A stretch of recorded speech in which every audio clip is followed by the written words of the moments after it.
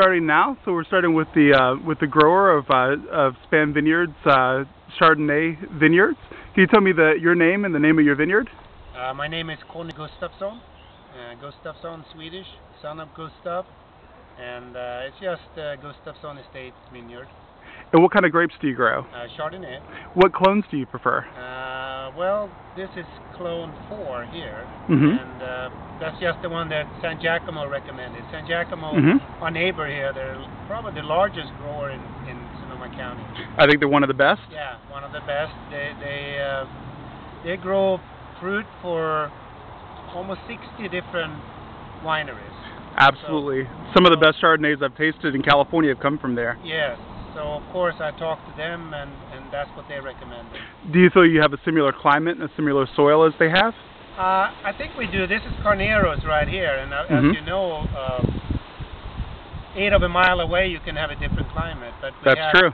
We have very rich soil here, and that's why I'm also been able not to water in about, I think, 7 years. I personally find that just the block across the driveway here has very different flavors than the same clone on the other side. Yeah, and it's a little cooler over there, a little more shade, so we are probably about 4 to 5 days behind. Okay. When it comes to when Betsy come and check the sugar, we're usually behind. So, but you know, so it can vary within 50 feet. Microclimates, you know, in this area. So anyway. Absolutely. So, being in the horticulture or being in the landscaping business, you know a lot about soil, and I assume you know a lot about all the plants. So, what do you think special about this piece of land?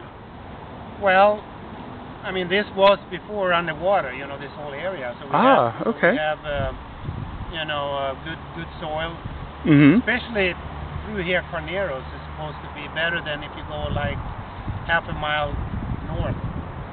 The soil condition changes a lot, and probably even closer than that. But I don't fertilize, no fertilization. I've never fertilized the ground here, and I think that's something that I think they do too much. You know, fertilizing and water. I mean, if you look in Europe, some of the best fruit was grown dry farming and fertilization. Absolutely. So, but I think California, they got caught up with quantity instead of quality. So everybody wanted to get as much as they could out of the vineyard, so they fertilized the hell out of it and watered. I would certainly call the Chardonnay from this vineyard very food-friendly and very European in style. Yeah. I've had a great time drinking this wine with everything from Indian food to very down-home wine country food, and it seems to work for everything. So the acidity is very nice, and but plenty of flavor. Yeah. These grapes sure have a lot of flavors that jump out of you when you actually taste the grapes. Right. And when you decide to harvest, what are your main factors? Well, actually, I leave that up to the winemaker. You know, Betsy comes on a regular basis and check it from day to day, basically hours to hours, you know, and when she feels like it's ready, that's when it gets harvested. So the winemaker today decide that 100% when the fruit is going to be picked. So anyway. All right, perfect. Thank you so much. All right. Thank you very much. Okay.